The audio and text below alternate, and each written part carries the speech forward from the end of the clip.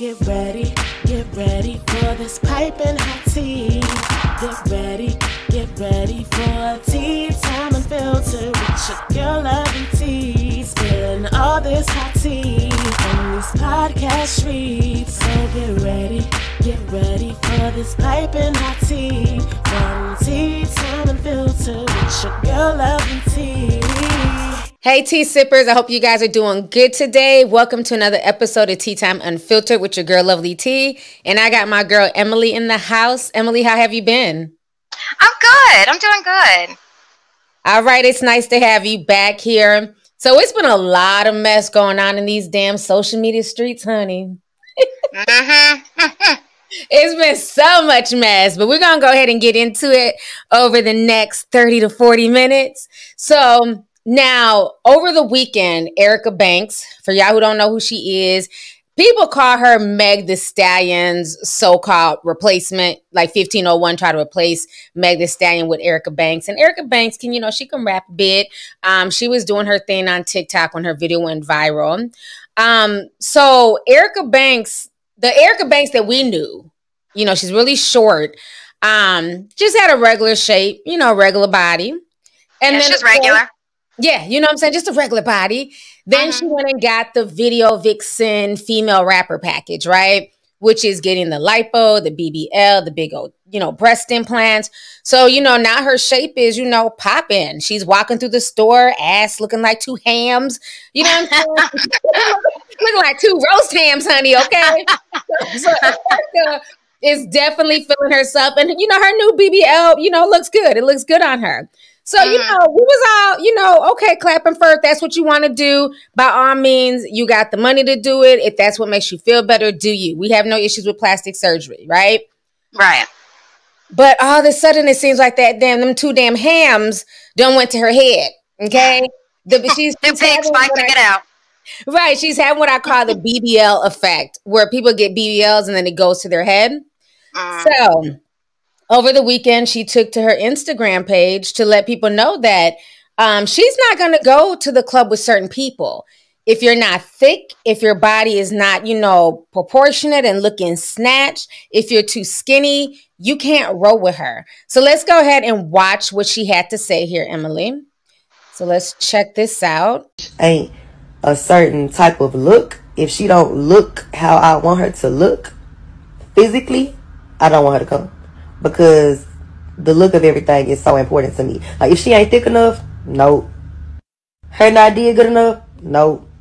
Can't dress, nope. Skinny, nope. And it's like, I don't feel like I'm discriminating. I just want a certain type of look. She could be the sweetest girl I ever met in my life. But if she don't look the part, I don't want her to come. Like, that's just not the vibe I'm on. Now, she can come to the cookout. She can come to the listening party. But the club, I feel like, gotta look a certain way to come. All right. So, y'all just heard what... Stupid. Yeah, so y'all just heard what Erica had to say. She says that she feels like if you're going to roll with her, especially to the club, you got to look a certain way. So how did you feel about that, Emily? I feel a way about that because, one, I tell people all the time, I don't know how to dress. I'm not really a styler like that. I can't dress. I just wear all black. That's all I can do. But, one, starting out, Erica Banks, I feel like of all people, should know what it feels like to get roasted for the way they look because they clowned that girl on her body. They clowned her teeth. They clowned everything about her. When she first came out, like she was, and I'm not saying this is my opinion, but this is, on the internet, she was the short, fat little sister. You know what I mean? Right.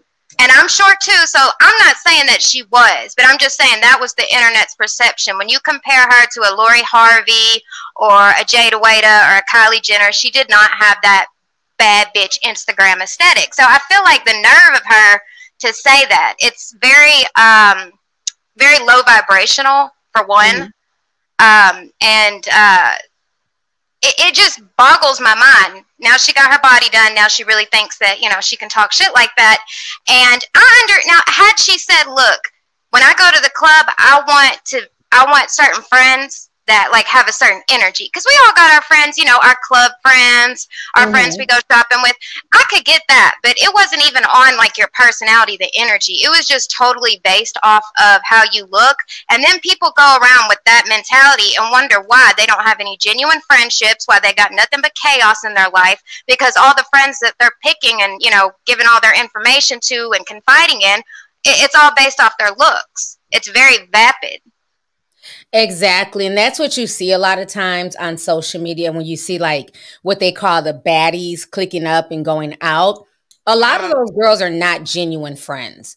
A lot of them are only together because of superficial shit. We all have our body done. We all got a big ass, little waist, big titties, you know, teeth, new veneers. You know, we got the baddest lace fronts, nails. You know, we all have a certain clubby aesthetic look. So we're just going to pull out the whole bad bitch section. But once the lights come on and the music is over, they all go their separate ways a lot of times. They're not friends. And a lot of times they're in competition with each other as well for the men's attention in the club. And for me, I feel like when I go out, I want to go out with the funnest person. I want to hang with the folks who are most turned up, who are going to have fun, because I don't care.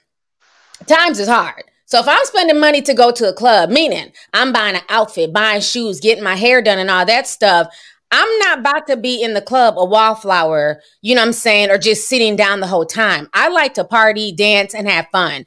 That's, I mean, you done kicked it with me. That's how I kick it. Yeah. So, you know what I mean? Like, even when I had my boat party, shit, we was dancing the whole night. I want people who want to turn up with me, who want to have a good time, because life is too short. So my thing is, if you're so bougie that you can't even go out and let your hair down because you're so worried about how you look or who's watching you, that's not my type of crew.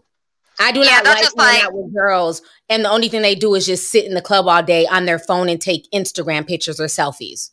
Right, they'll twerk for like maybe 10 seconds to a song, post it on Instagram, and that's the whole experience. And I also think this really speaks to her self-esteem, because it's the cheerleader effect. She feels like if she's with a bunch of girls that look a certain way, that's going to make her look prettier. She's going to blend in with them. But if she's with girls that, you know, aren't like these bad bitches and whatever, that's going to bring, you know, her star down. And like I've said before, it don't matter who Beyonce hangs out with based off of the way that they look. Beyonce's going to be Beyonce no matter who she's with, who she's around, what her, you know, background or her entourage looks like. So that really speaks to her self-esteem, the fact that she needs people to look a certain way so she can feel a certain way. Now that's really interesting. I hadn't heard of that before, the cheerleader effect. So, but that is very true, where sometimes you'll see girls where they feel like they think one of two ways. Either they want to be the pretty girl in the clique, so they want to hang with more mediocre women that don't really threaten them, so they can be, you know, that pretty alpha girl. Or else they'll hang with only like girls who look a certain way. Like, let's say, you know, they're all, you know, really cute so-called baddies. And so this person might be mediocre. But if I hang with a bunch of these, you know, aesthetically pleasing women, then I will blend in with them. I'll be pretty just like them, because they know they can't really hold that same candle on their own. Yep, exactly. That's what it is. A bunch of girls get grouped up together, and they all look a certain way. So they kind of all, you know, sometimes when you hang out with your best friend for a long time, y'all kind of start looking the same in a way. Y'all dress the same, all that. So that's kind of the cheerleader effect. Or they'll say, okay, it's a bunch of girls grouped together, and from the outside, you know, from a distance, they all look cute. But once you get closer and start looking at them, you know, they don't all look as good. It's like a group effect. Right. Yeah, that makes sense. And, you know, like you said, I can get if there was more things. Like, to me, her whole conversation was very superficial, especially being that somebody before she got her body done was very just basic. You know what I'm saying? Like, nobody ever was like, oh, that's, you know, she's the next baddest looking female. I never heard that tied to her name.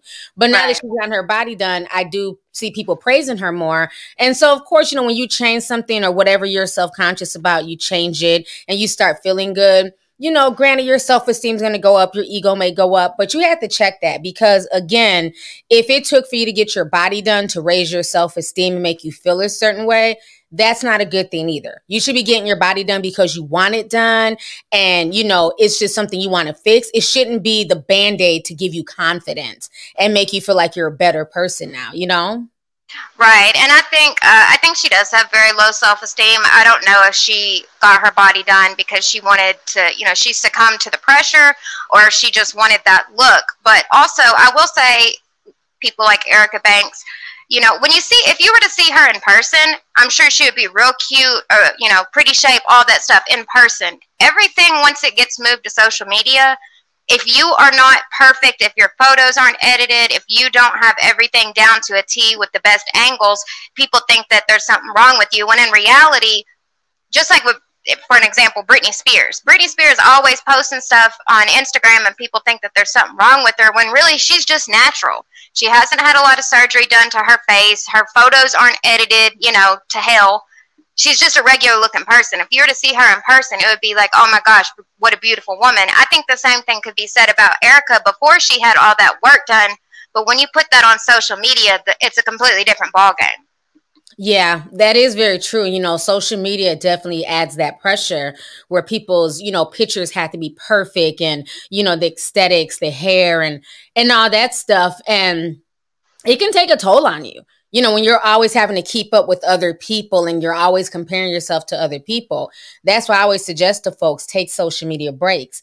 Now, with that being said, I also want to say this, that I feel like you should move with certain people when it comes to wanting to elevate yourself. Yo, what's up?